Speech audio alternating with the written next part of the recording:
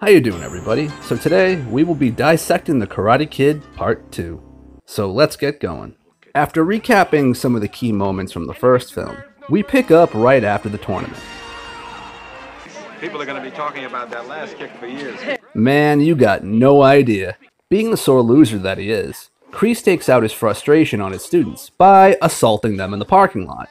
And nobody does a damn thing about it until Miyagi decides to save the day. You know, Kreese might be scaring the hell out of his students, but I'd say he's doing a pretty good job at keeping the local auto glass company in business.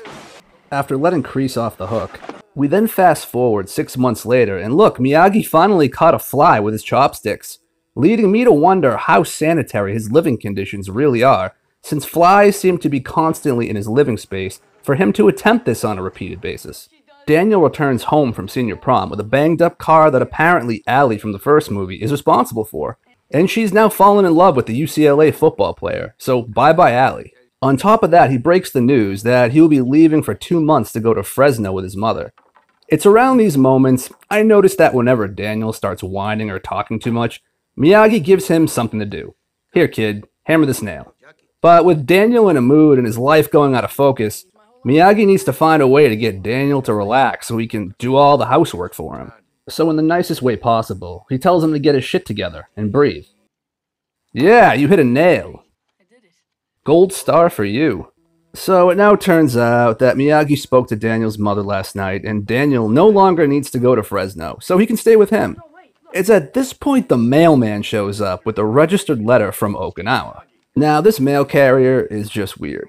I don't know if this guy is the director or someone who won a contest to have a walk-on cameo role, but while delivering the letter, he talks about how he loves the yard and his wife loves this kind of stuff, then asks if he can bring her over sometime to see. My missus loves this stuff. You mind if I bring her by sometime to see it? Jeez, you casing the place, buddy? Just move along. So the letter from Okinawa is some serious business. Miyagi's dad is really sick. Jesus. Anyone else curious how old he is? So now, needing to return home to see his father, he's able to get a passport because he has a next day plane ticket? I've actually never heard of that before. Was or is that a thing? We then find out the reason why Miyagi left Okinawa in the first place. It turns out he fell in love with a girl named Yuki, but she was arranged to marry his best friend Sato. And instead of selecting bros before hoes, Miyagi was willing to still marry Yuki and break tradition. Sato then felt disgraced and challenged Miyagi in a fight to the death in order to save his honor. Instead of fighting his best friend, Miyagi then ditched Yuki by fleeing Okinawa. He stresses to Daniel the seriousness of honor in Okinawa, hinting that he's probably walking into a total shitstorm the moment the plane lands in Oki Town. As Daniel's leaving that night, he tells Miyagi that he'll stop by in the morning to say goodbye to him before he leaves for the airport. But Daniel has that look in his eye, like he's about to do something stupid. And the next day, instead of showing up at the home to say goodbye, he shows up at the airport instead. But he isn't there to see him off. Oh no. Miyagi isn't getting away from Daniel that easily. Instead, without asking his permission first, Daniel decided to buy a plane ticket to Okinawa so he can tag along with him, and then asks if it's okay after the fact. Talk about an uncomfortable situation. Miyagi is going home to deal with some serious life problems, and Daniel puts him on the spot like that?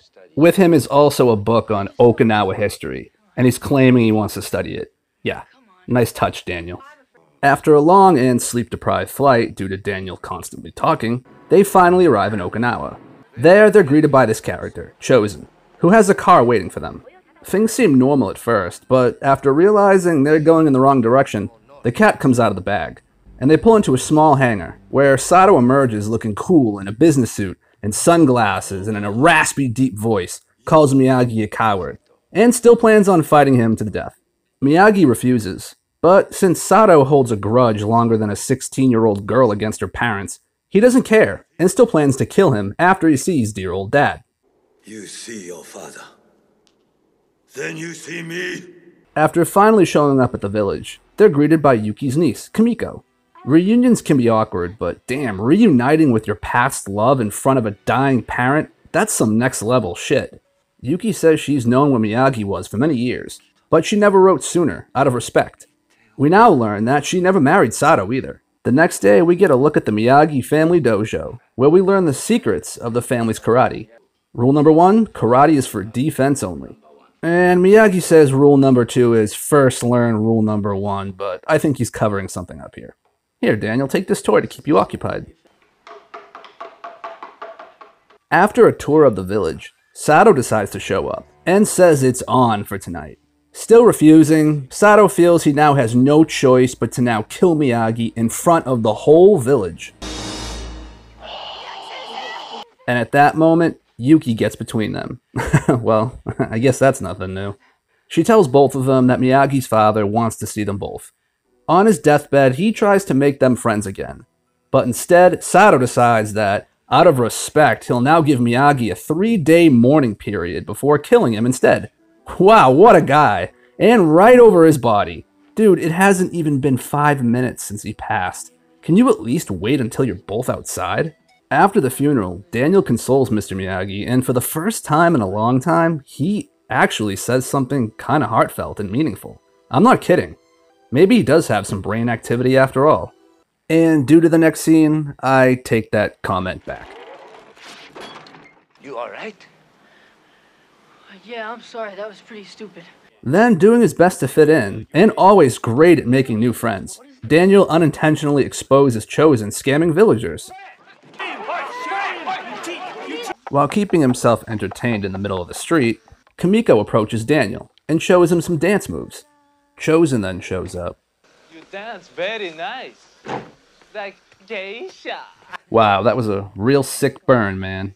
And then, like most people throughout this trilogy, decides to rough up Daniel a bit, threatening to kill him if he insults his honor again. We then stumble upon Miyagi and Yuki having a tea ceremony. Kimiko explains that it means that they're falling in love again.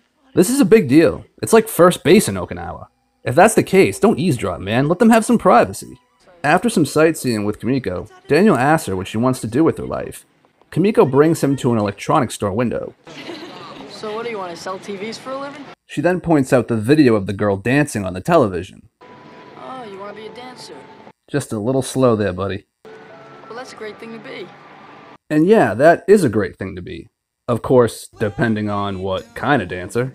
I'm sure there's some very disappointed fathers out there. A random person who just happens to be played by actor B.D. Wong, who you'll know later from roles in shows like Law & Order and movies like Jurassic Park and Jurassic World.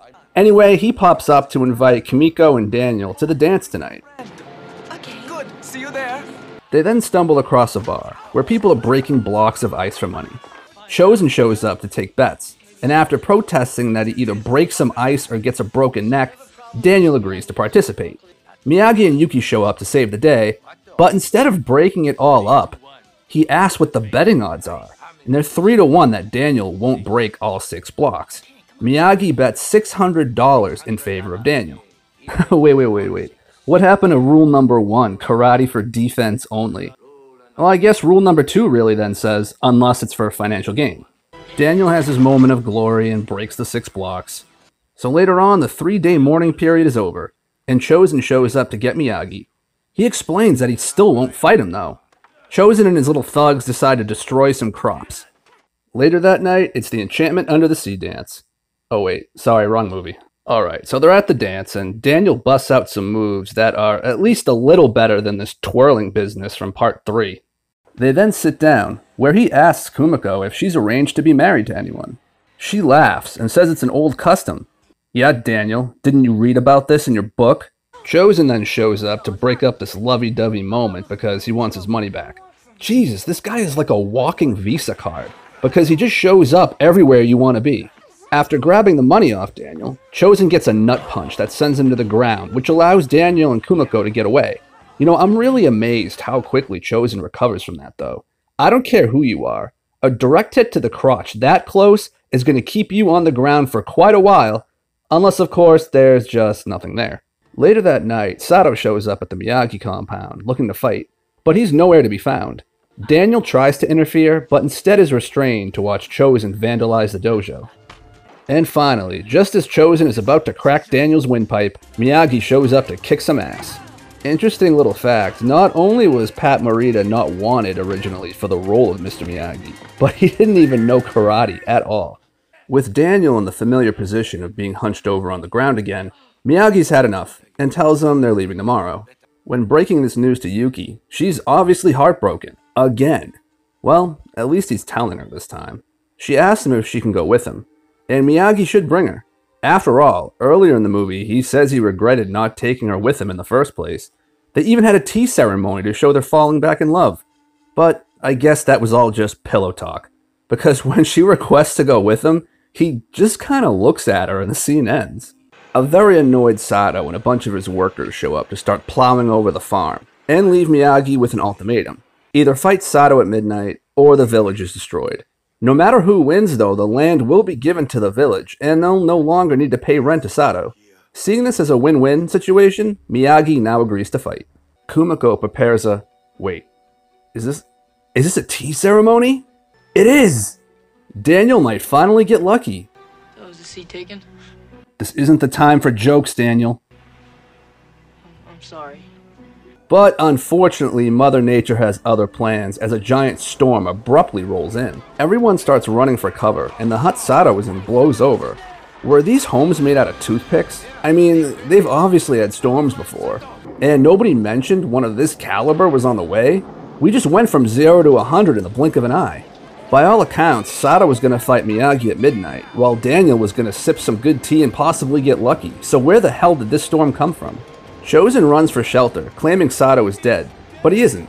He just did a piss-poor job at making sure. Miyagi and Daniel free him and bring him to the shelter. Daniel then plays hero by climbing a pole to save a girl. Instead of helping Daniel at Sato's request, Chozen wusses out. Sato can't believe it. Also, where is this girl's parents? And why don't they go out there instead? Yeah, scream in Daniel's ear a little louder. I'm sure he loves it. Chozen now looks like a total coward. And he should. Anytime Daniel LaRusso succeeds in looking cooler than you, it's a good time to run and hide, which Chozen does after Sato says that he's dead to him. With the village now wrecked and a big change of heart, Sato decides to help come rebuild and let his grudge with Miyagi go. They then have their festival. Everyone's having a good time. Kamiko's dance is interrupted when Chozen crashes the party. The guy certainly knows how to make an entrance, I'll give him that. With his honor stripped away, he now wants to fight Daniel to the death in an attempt to get back. But I don't know how that's even possible, because even if he beats Daniel, he's still holding an innocent woman at knife point in front of the entire village during their festival. So I guess that means nothing? Miyagi reminds Daniel that this isn't a tournament, it's for real, and he doesn't even try to stop him. You know, I would love to know how Miyagi would explain this to Daniel's mother if he got killed. The two then duke it out, and in what looks like it's about to be a definite victory for Chozen, Daniel is able to turn things around and breaks out the Miyagi family drum technique to win the fight, and then shows mercy. And I guess Yuki and Kimiko were never really that important to either of them, because we never see them again. The end. Well everybody, thank you for watching, and I hope you enjoyed the video. If you haven't checked out the video for part 3 yet, I suggest you do. And if you haven't yet, I would really appreciate your support. Please subscribe, and I will see you soon. Thanks.